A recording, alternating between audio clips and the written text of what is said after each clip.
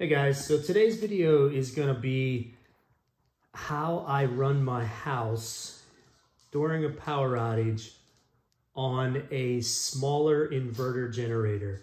And in today's video, I'm going to be testing it on a Predator 3500. I recently purchased this 3500. You're going to need a couple things to purchase if you want to do this the right way. There's two things you would need really if you want to try to run one of these smaller 120 volt inverters and have it power your house. And the issue is you need to get to 240 volts if you want to try to power your central air conditioning or any large appliance that might use 240 volts.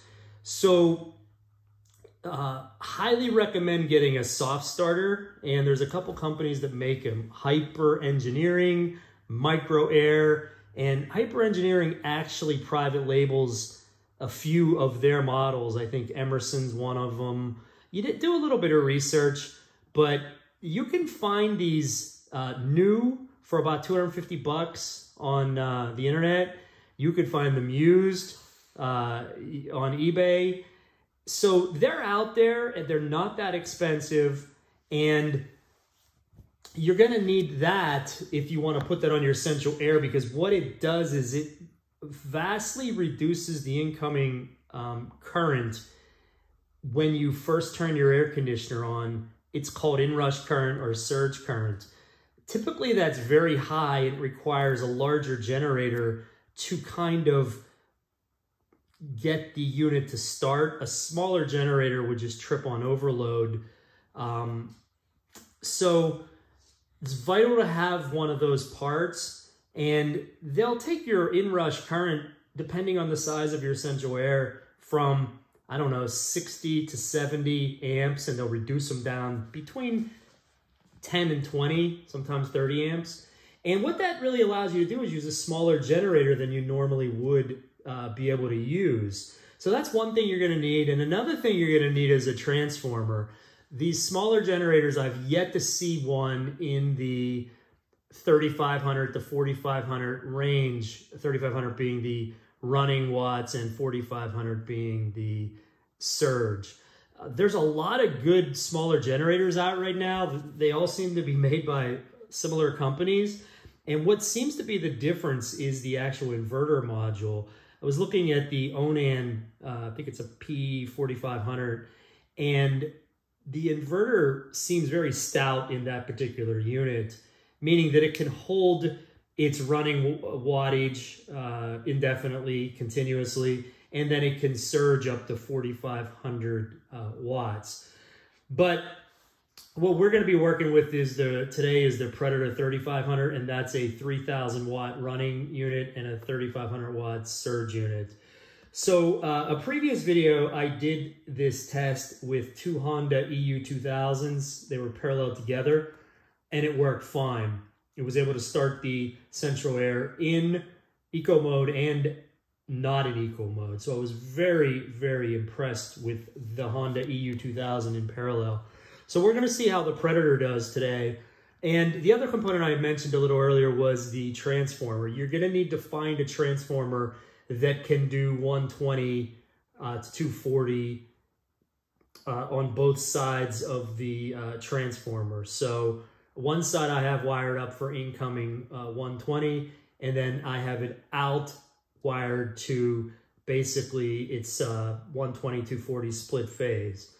So what you can see in this chart here, I printed this out because, you know, if you're in a power outage, chances are gasoline will be limited. Propane probably would be easier to get, especially if you had it converted and had those 20-pound tanks that you could either refill or exchange. But let's just talk gasoline for a moment. The bigger generators, they usually use about a gallon an hour, which is a lot. So just imagine you're trying to go to bed at 10 o'clock at night or something, and then happen to run your large generator. You're going to have that running for 7-8 hours at night, try to keep you cool if it's hot outside, or vice versa. And you're going to be using a tremendous amount of gas upwards of probably, 10 gallons a day or more, depending on how much you run it. So with these inverter generators, especially in that 3,000 to 3,500 class, the fuel consumption is a lot less than those bigger generators, and you might only use a couple gallons a day. Probably the most you would use is 5 gallons a day. So again, I want to show you something now. My central air is a 2-ton. It's also a heat pump. When it's running, it uses 2,000 watts, and that includes the compressor, the condenser fan, and the blower fan. So in total, it's using 2,000 watts. My main refrigerator uses 125 watts. I have a refrigerator out in the garage. It uses 80 watts. I have a TV, uses 150 watts. Internet router uses 15 watts. And if I turned on various lights and fans in the house, depending on if they were used, and gonna see if I can power the house with it. Incandescent or LCD or LED or whatever kind of lights you have, I just estimated around 300 watts for lights. So you can see I can live quite comfortably on 2,670 watts. And if I wanted to cook something inside, I have an electric oven. I could use one of the burner elements on the electric oven, and it uses about 600 watts.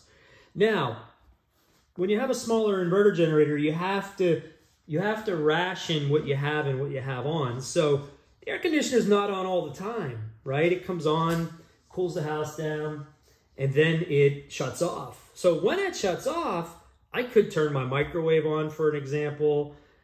I could turn my electric stove on if I wanted, for example. The whole key to all this really is knowing what you want to use during a power outage and how many watts it uses. And there's a device called a watt meter.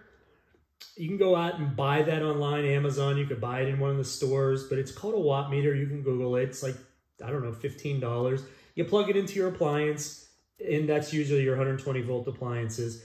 And it'll tell you how much watts it uses, that appliance uses. And then you write that number down.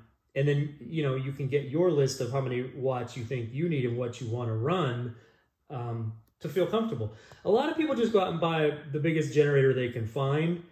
And again, those are the ones that run out of gas. If there's a 2-week long power outage, their generator is going to be not running because they're going to run out of gas. So I wanted to start kind of showing you how you could use a smaller inverter generator. You do not need to use a larger generator. The two keys are three keys. You got to know your appliances that you want to run, your power outage. You need a soft start on your air conditioner, and you need a transformer. And the transformers aren't that hard to find either. You can, I found mine on eBay. I think I paid $50 for it. So they're not hard to find. And you're going to need one if you want to run 240 volt appliances. The other alternative thing you could do is just use 120 volt window air conditioners. A lot of people do that. So they'll just have one or two. My particular house, I don't have the kind of windows that I can put a window air conditioner in.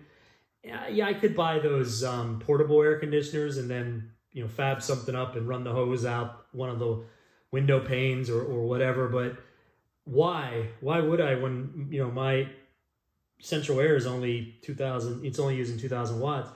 And this house, I want to say, is somewhere around a 1,500 to 1,800 square foot house, probably more like 1,500 square foot house. So it's not it's an average house. It's 3 bedrooms, 2 baths. It's not like an extremely large house, and it's not an extremely small house. So what we're going to do next is I'm going to go ahead and put a camera up on the Predator so that we could watch the overload light when the air conditioner kicks on. We're going to try it first in without eco modes. We're going to just turn it on full speed, and then we're going to put, hopefully it starts, and then we're going to go ahead and put it in eco mode and see if we can start the central air conditioning in eco mode.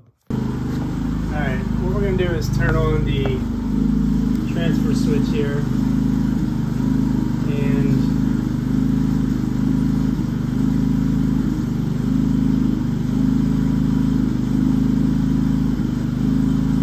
the main power to the house is out.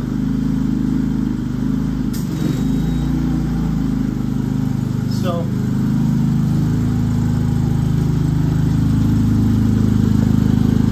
let's go back to the generator. Now you can see my lights came on in the garage because we're running on generator power now. All right, we're at 1366.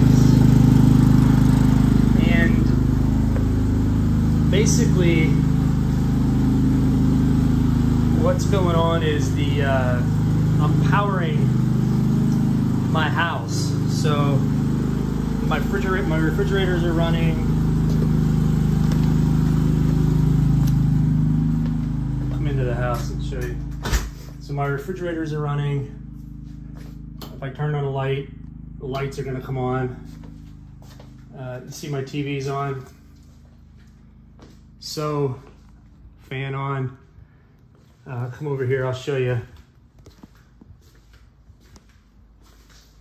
So you can see my refrigerator's on. So right now, pretty much everything's on in the house that I would use in a power, but the central air. So what I've done over here is, you can see how it says cool on, right? I could hear the attic fan running. So there's 500 watts up there that I know it's using right now. So the only thing that's not on right now is the compressor and the condenser fan outside. And we're gonna go turn that on in a second, but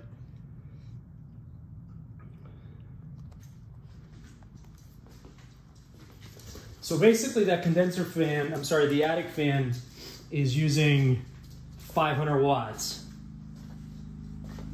Both refrigerators, 600, 700, 800 watts. TV, 900 watts. So you can kind of see, and I got these lights on here. So you can kind of see why we were at 1300. Let's just see where we're at now.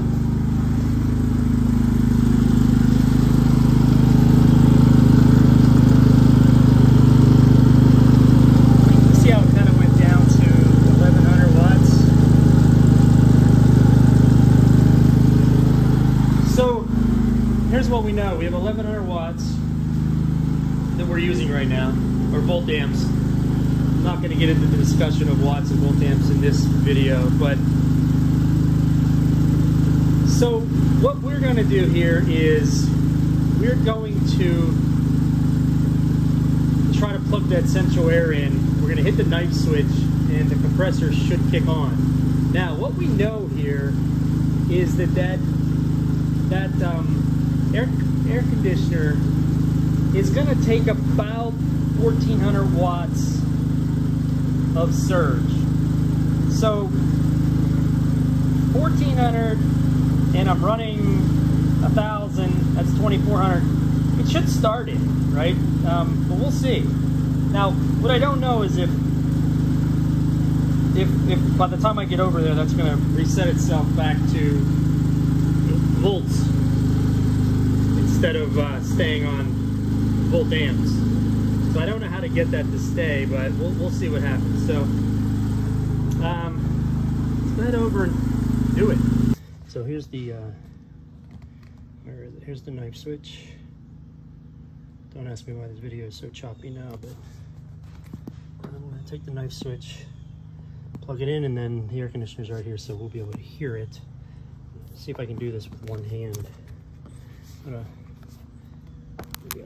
kind of do this and then plug it in. Ready? Here it goes. 3, 2, 1. Plugging it up. There's a anybody who was wondering what that noise is, it's little things here get in there around the fan. But it started it up.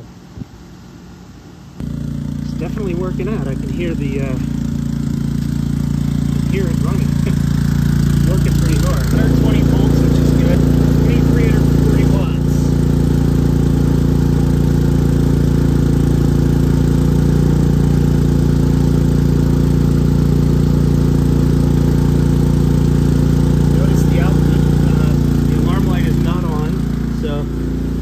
may have temporarily went to overload when I first hit it in. But, so what we have here is the Central Air running on a Predator 3500. Now this is non-eco mode, so what we can do is try that next. See if it will start in eco mode and how it does. So I'll let this run for a little bit and then we'll get that next test ready. Okay, so now we're in eco mode and the only thing I have on is shut all the breakers off except for the Central Air. So come over here, we should see the blower motor's probably running. Let's see how we're 627 volt amps.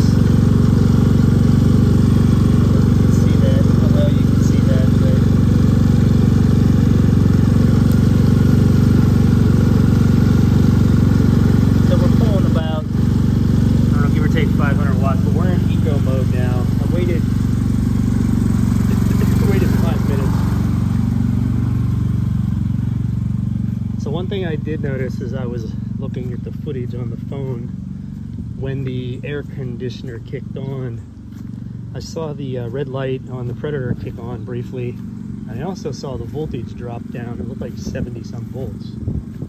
So that's a little concerning.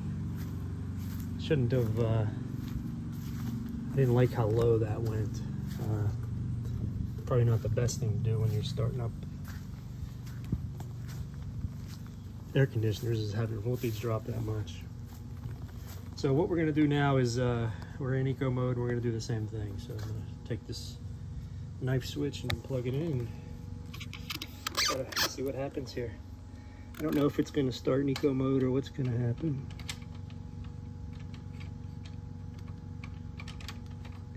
Okay, I'm going to hit this knife switch in 3, 2, 1.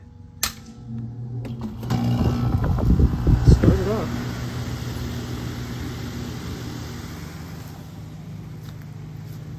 All right, it'll be interesting to see